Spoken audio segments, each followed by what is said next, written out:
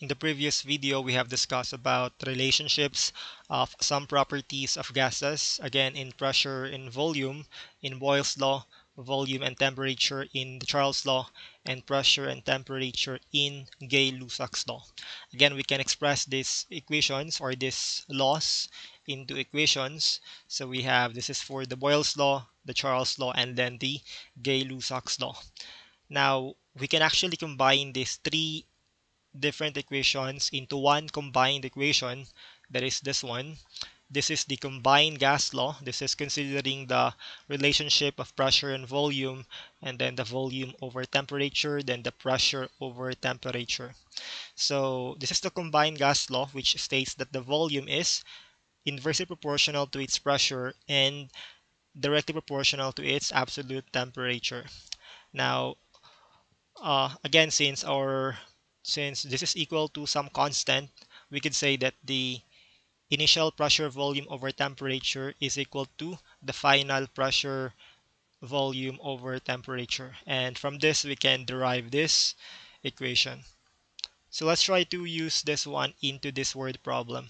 So here we have a gas-filled balloon having a volume of 2.5 liters at 1.2 atmospheres and 25 degrees Celsius is allowed to rise to a height where the temperature and pressure are negative 35 degrees Celsius and 0.39 atmosphere respectively. Calculate the final volume of the balloon. So again, here we have pressure, volume, and temperature.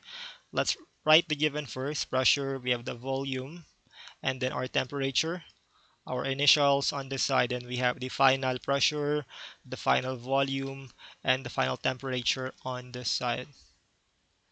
So this one is liters, so this one is our initial volume. So that's 2.5 liters. Then we have 1.2 atmosphere. This one is our pressure, 1.2 atm. Then we have 25 degrees Celsius. Again, we always need to convert this into its absolute temperature. That is, you convert this one into its equivalent number in Kelvin. Again, you just add plus 273.15 to get or to convert this one into Kelvin. So we have 25 plus 273.15 degrees Celsius. We have 298.15. We have 298.15 Kelvin. Then here we have degrees Celsius. So again, convert this one to Kelvin. That is negative 35 plus 273.15. So they have opposite sign. So obviously we need to subtract this one because negative and positive.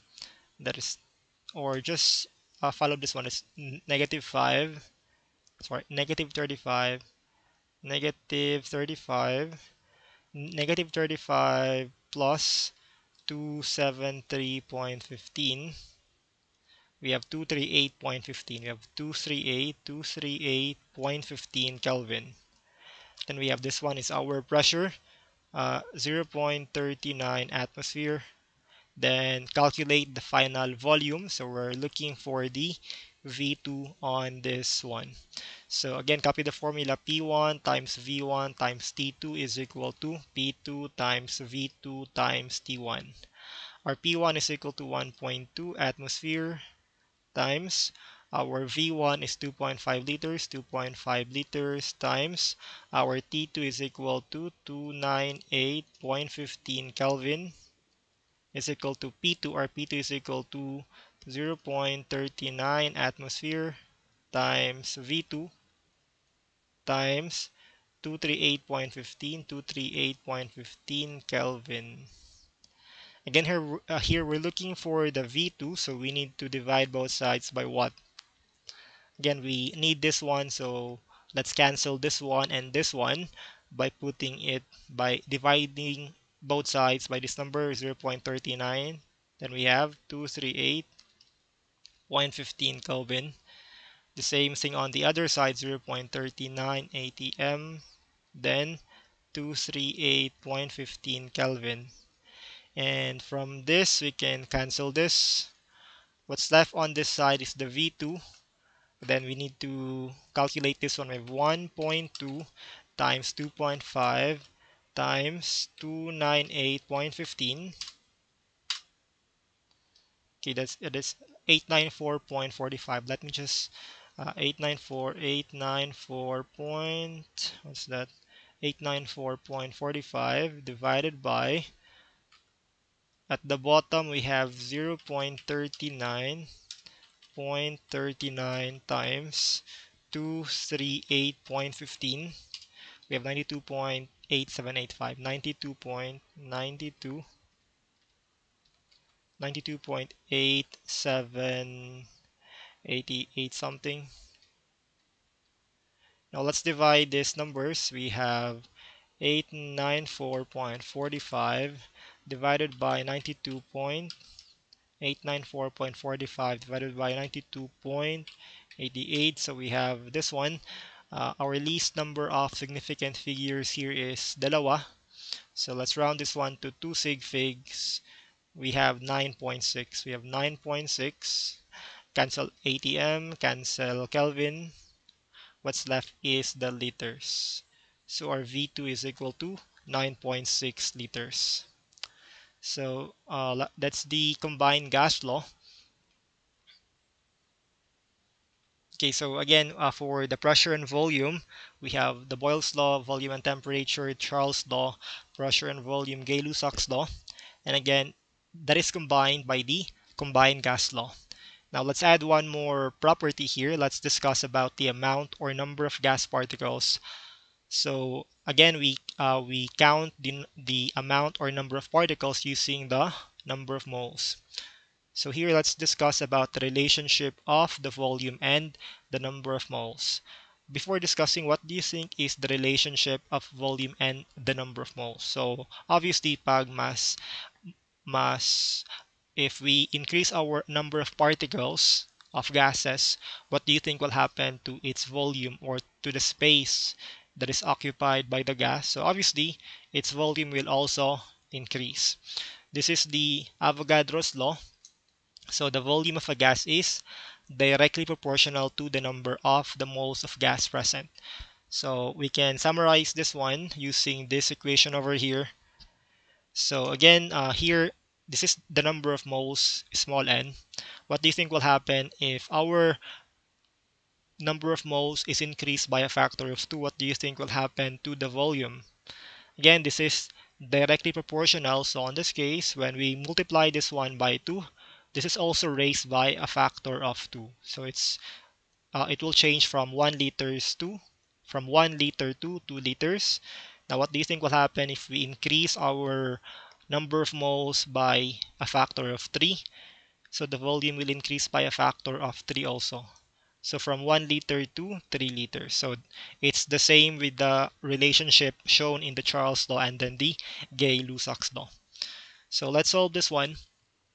A balloon containing 1.47 moles of gas has a volume of 0.783 liter. If 3.55 moles of gas are added into the balloon without changing the temperature and pressure, what will be the new volume of the balloon? So again, we need the volume and then the number of moles. Initial, then we have the final volume, and then the number of moles. This is the number of moles. Obviously, we have 1.47 moles. Our volume is 0.783 liters. Then here, if 3.55 moles are added into the balloon. So what is our final number of moles, by the way? Is this 3.55? Again, here before we have 1.47, then we added this one. So this is not our final number of moles because this is just what we added to this initial. So let's compute this one. So we have 1.47 plus 3.55. We have 5.02 moles. So make sure to read each problem carefully. Now again, we're looking for the new volume of the balloon. So again, we are going to use this formula. We have V1 times N2 is equal to V2 times N1. Our initial volume is 0.783 liters times our N2 is 5.02 moles. 5.02 moles is equal to our volume V2, which we're looking here. Then for the N1, we have 1.47 moles. And again, since we're looking for the V2 here, divide both sides by 1.47 moles, 1.47 moles, 1.47 moles. Cancel. What's left on this side is the V2. Then we're going to shift this one to the left side to make it nice. Then we can multiply this one, then divide. We have 0.783 times 5.02 divided by 1.47. We have 2.67 something. Here we have 3 sig figs, 3 sig figs, 3 sig figs. Let's round this one to 3 sig figs. And so we have 2.67, 2.67, 2.67 liters.